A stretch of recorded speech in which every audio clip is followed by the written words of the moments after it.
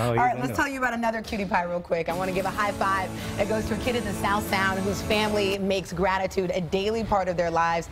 Jacob Levitt is going to be a second grader at Browns Point Elementary. He wakes up each day to a view of his new school being built. Browns Point is one of 14 major school modernization projects in Tacoma, and Jacob loves construction. So his mom, Julie Connors, said that she teaches her son that it's important to show gratitude for what people provide. So Jacob made a thank you sign, and Jacob carried it on his way to school every day since February, pausing to show it to members of the construction crew and saying hello. And today, the construction crew made Jacob honorary site superintendent of the day at Browns Point. So Jacob met with site crew leaders to learn about their jobs. He toured the new building, including his new second grade classroom. He also got a chance to do a little work, as you've been seeing, including caulking, painting, and spreading cement. So thank you so much, Jacob. All right. That high five. Way to go, buddy. Thanks for joining us. Thanks to Henry. Bye, Henry. Thanks to Anderson Pooper.